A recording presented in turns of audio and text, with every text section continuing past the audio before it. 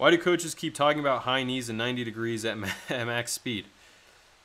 That's because people follow the herd. And if you follow me on Twitter, you might see me, ranting about that stuff. It's because people follow the herd.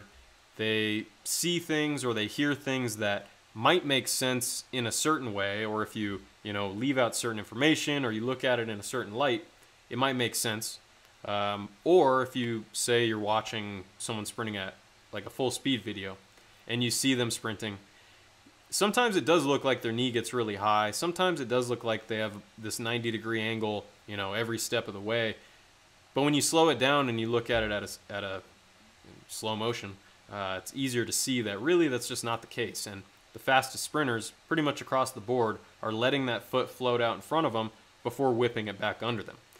I think the other thing is that a lot of coaches are coaching people who aren't that good, and most people who aren't that good can keep their knee angle closed at 90 degrees. They can stab back into the ground.